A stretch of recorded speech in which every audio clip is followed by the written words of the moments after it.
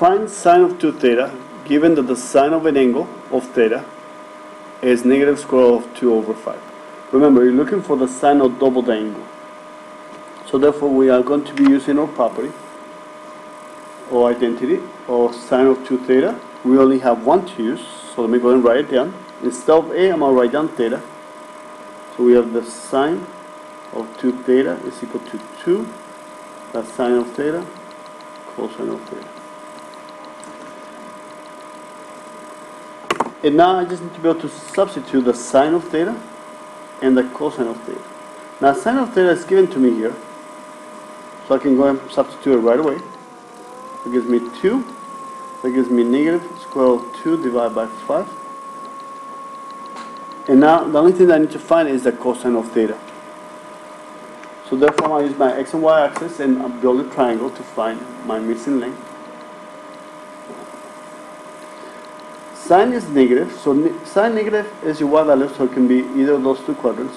But because cosine is also negative, it has to be on quadrant number 3. I'm going to place a generic triangle. And this is opposite over hypotenuse. So it'll be square root of 2 over 5. And the negative belongs to the square root of 2 because it's going down. And now I'm going to find the missing side. C squared is equal to a squared plus b squared. C is 5 squared is 25 equal to a is the square root of 2 squared is just 2 plus b squared. Minus 2 on both sides gives me b squared is equal to 23. So therefore b is equal to the square of 23. But because it's going to the left, that'll be negative.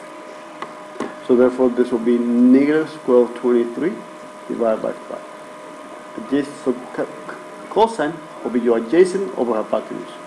I'm going to place this over 1 and I'm going to multiply across. So 2 times the negative will be positive 2. Square root of 2 times square root of 23 is square root of 46 over 1 times 5 is 25. Remember, this is a negative times a negative will be a positive. So the sine of theta, or 2 theta, is 2 square root of 46 divided by 25.